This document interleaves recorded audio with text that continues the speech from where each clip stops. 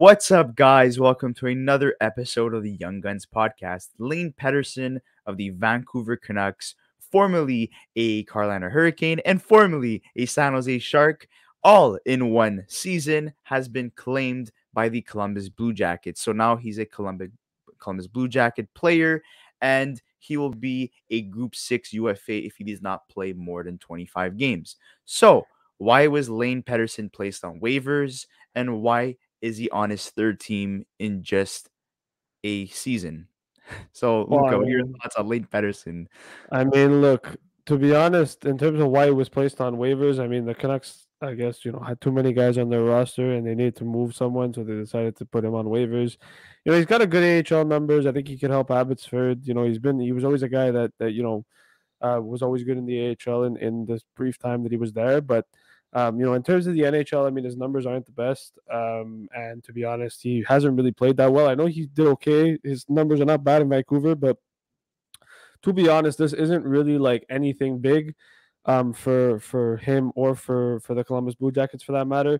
He probably ends up playing a few games for Columbus, probably ends up going back on waivers at some point, unless Columbus has a different plan with him. But he is an RFA, but like Chris mentioned, he's going to turn into a Group 6 UFA if he doesn't play 25 games, which to be honest, I don't think that's going to happen, but I could be wrong. I do think Um, that's going to happen, and I'll tell you why.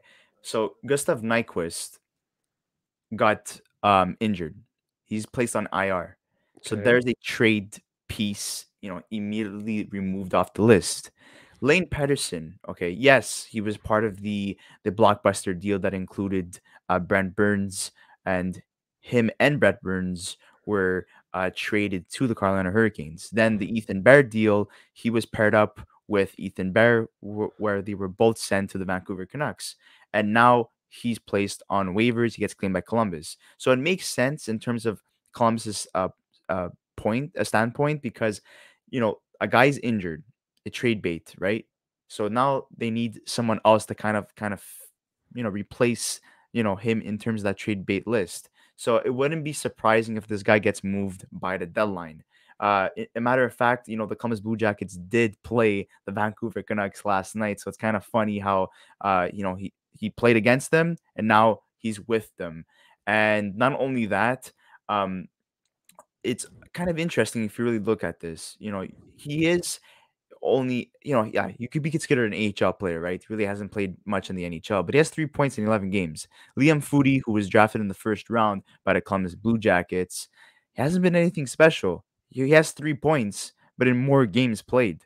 So I wouldn't be surprised if Lane Pederson maybe replaces him in the lineup, or you could look at maybe a guy like Mathieu Olivier as well, who could come out of the lineup, who only has 7 points in 44 games. So, those are two guys that could come out of the lineup for Lane Pederson, who could be used or dangled as trade bait, because the trade deadline is coming up very soon, March 3rd. So mark your calendars. And in terms of, his NHL totals in 55 games, 2 goals, 6 assists for a total of 8 points.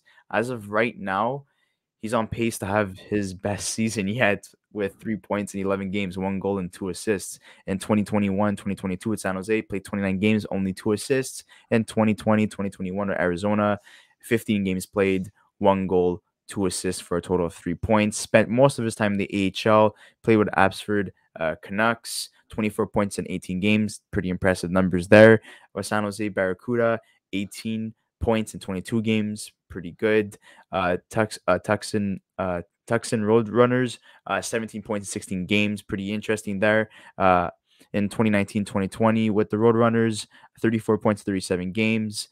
The year before that, 47 and 67 and 26 and 63. So his AHL numbers are pretty impressive, but can that necessarily translate into him being a solidified NHL player, potentially playing on the fourth line, especially on a depleted team like the Columbus Blue Jackets, who have been experiencing quite a number of injuries and also are a bottom feeder team that are tanking and potentially will have the highest chances at drafting Connor Bedard. Can we potentially see Lane Pederson being dealt by the deadline, or can we see him, put up pretty impressive numbers, considering that he will have a lot more playing time.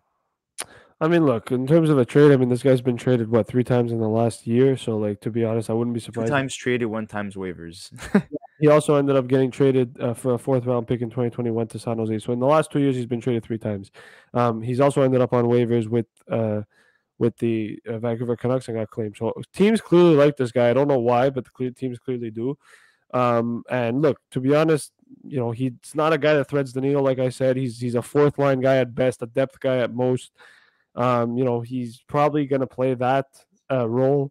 Probably ends up being in the AHL as early as next year. But look, I guess for Columbus, look, they need bodies.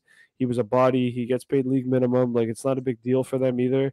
But to be honest, like, this guy is nothing. Like, and I don't want to be disrespectful. I know a lot of people probably think that this is a good move for them. And look, for Columbus, it is. I mean, look, they're not in the playoffs. They're not going to make the playoffs.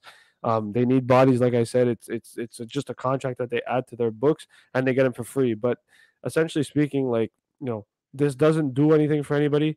I'll be honest, and I don't want to sound disrespectful. It's just more so a situation of like, look, like, he's got 8 points in 55 games. He was a minus 16 with San Jose last year. Yeah, his numbers have been good with Vancouver, but like, I don't know if he comes into Columbus and like starts playing really good hockey that he ends up changing, Brad Larson's mind necessarily and saying, oh, you know what, we're going to keep you long term. Like, I think this is just a Or move it that, could be like I alluded to before, dangled as trade bait since they lost Gustav Nyquist, who was you'll get a considered seventh trade round. bait. You'll get a seventh round pick for him, maybe if you're lucky. Yeah. But Look, I guess Thomas teams will.